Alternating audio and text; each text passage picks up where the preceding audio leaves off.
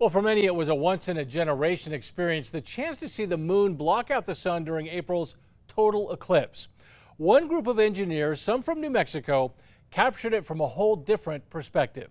News 13's Annalisa Pardo shows you. While most people were looking up on April 8th to see the eclipse, can you see?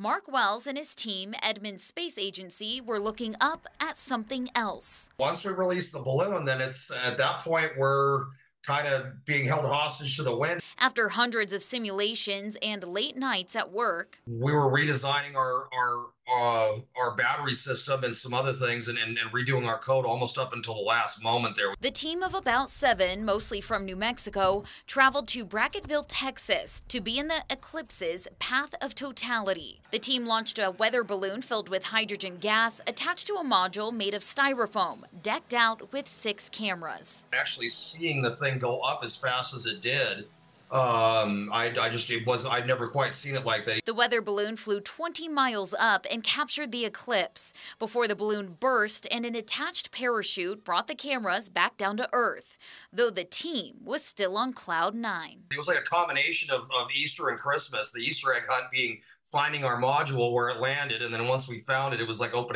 it's like every Christmas all rolled into one, opening presents to see what do we have here. And then we found out that we had 4 cameras that actually recorded the entire flight, so we were just thrilled. Taking in the unique view of the eclipse. It's just the thrill of exploration and getting out there and seeing things that we wouldn't otherwise ever be able to get up and see. And ready for the next launch. Some people spend their time building model trains. We like to spend our time building things that can go up and photograph things from the edge of space. Annalisa Pardo, KRQE, News 13.